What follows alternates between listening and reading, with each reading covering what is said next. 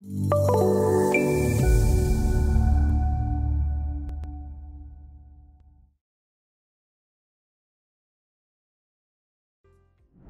me open up this cover sheet. I can print a PDF file and I can publish an imodel up to ProjectWise Share. So for example, let's do the printing real quick. I'll go to print to PDF. And when this comes up, there's an option at the very bottom that if you're in a ProjectWise project, it gives you the ability to push this up to the ProjectWise Share. So I'm going to go ahead and print this and just let it do its thing. I already have it, but I'm going to overwrite it. That's fine. We'll let this overwrite. Now what it's doing is it's going to create my local version of it, which I just put in the out directory, not that it matters, but when it's done, what it's going to do is it's going to put it in the queue to push that up to the ProjectWise Share. In fact, you can see in the status bar, it might be hard to read, but it says successfully uploaded the PDF to ProjectWise Share. So it's all ready to go. Now, there is another addition to it, and I'm going to show you what that means in a second, is that I also can publish an imodel. In this case, a couple of different versions are available. An imodel, folks, is really going to be one file that contains everything I need.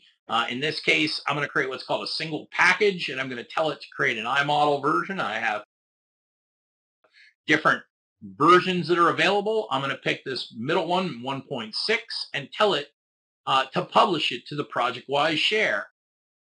Again, what it's going to do, and it already exists, folks, because I already have it up there, just in case, we're going to do this live, but just in case it doesn't push this automatically up to ProjectWise Share quick enough, because I'm going to open it up in just a second.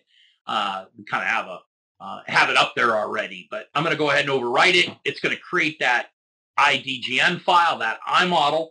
It creates it local, and it then submits it for uploading. Now, this will take just a moment, but in the meantime, what I'm going to do is go out to my Connection Center.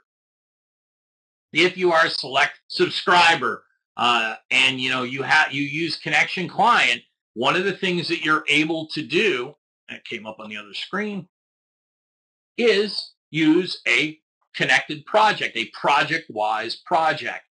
And you might say, well, geez, I don't want to have to pay for all this. This is part of your select agreement. So I have the ability to share files that go along with this. This project, which is tied to my local project right here. In fact, I'm going to go to close just so you can see it.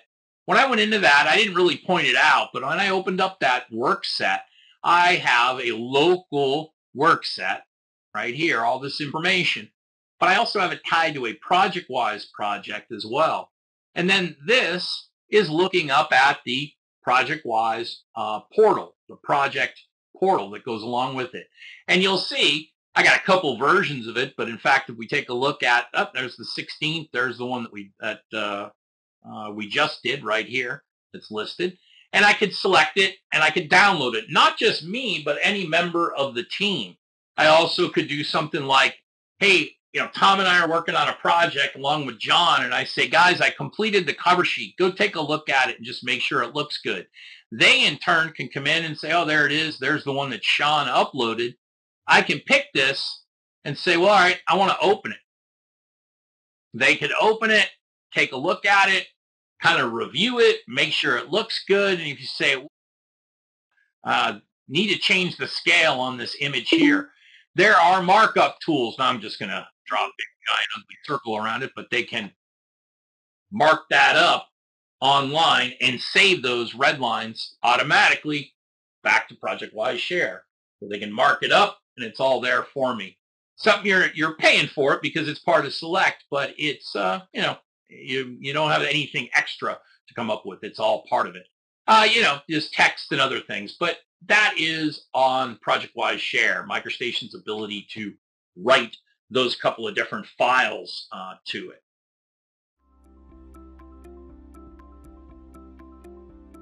If you found this video helpful, please give it a like. If you want to see more such series, consider subscribing to our channel. Thank you, and see you next time.